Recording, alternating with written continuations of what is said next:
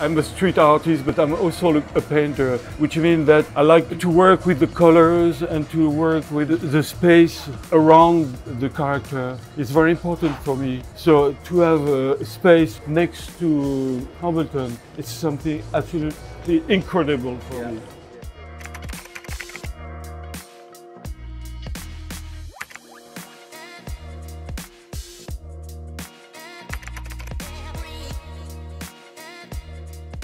So I prepared this stencil to make a tribute to Richard Hambleton. Unfortunately, he passed away in 2017.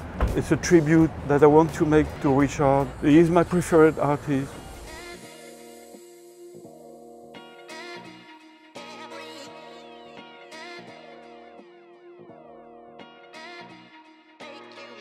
He's the only artist I have bought.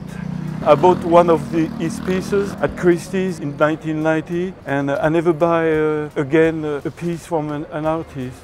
He is my preferred artist, you know. He worked in New York City in early 80s. He was called the Shadowman, and he made beautiful and so gorgeous things, huge and beautiful. I'm very happy to make this tribute to him. It's very important for me and for my heart.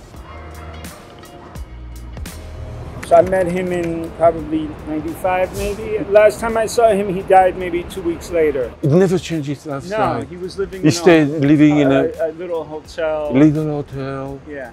He didn't have an apartment. He's a bohemian. He was taking drugs every day. Every day. Every day. Every day. But you know, that's what gives the work all that anxiety too. Yeah. You know, yeah. like when you see that horse and the guy's hanging on the horse. Yeah, of course, yeah. He was hanging on to his life. To his life. Oh my God. Yeah.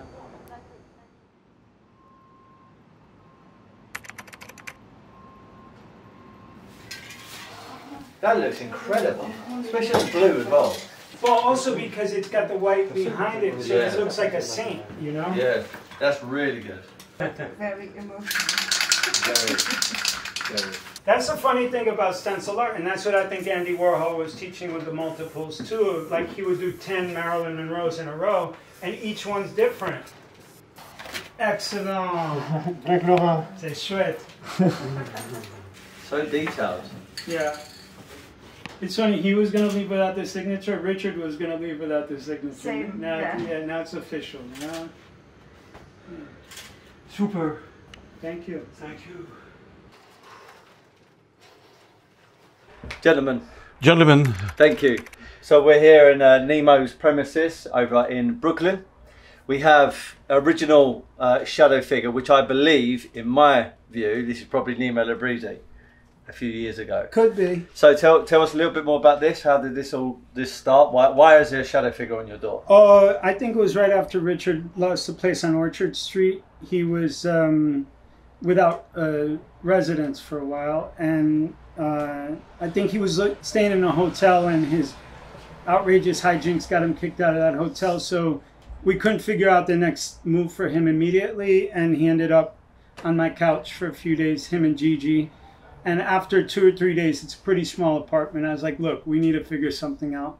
So we found him a hotel, and then he did this on his way out, and as a sort of thank you for letting me crash. What a gift. Lucky. Yeah, really. Yeah, what a gift, yeah. What a gift. You're lucky, yeah. Yeah. And then I felt it would just be all the more better No.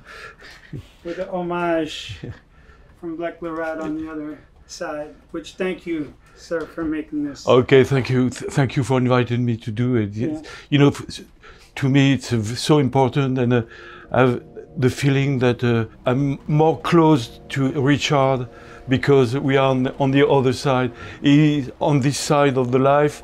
I'm still here in the real life. Beautifully done. Yeah. Really, Okay. really good. I think this is really good. The blue, the white is great. Thank Cool. you. Thank you, gentlemen. Thank you. Merci. Right, so we're back at Cafe Havana.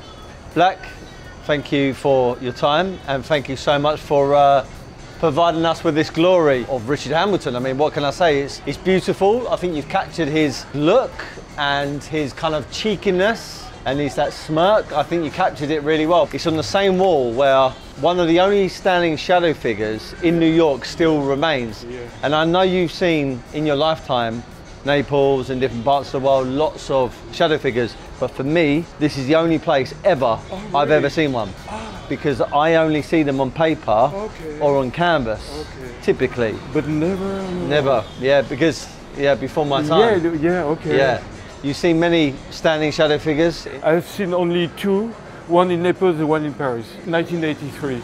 And how do you feel that you've got to work next to an original standing shadow? It's an honor, and thank you to you to permit me to do it, because it's really an honor. In a way, it changed my life, you know, because when I saw his first shadows, I was making small rats at that time, and I decided to make loud characters because of Hambleton. In the street, you have to be huge to be seen by the people.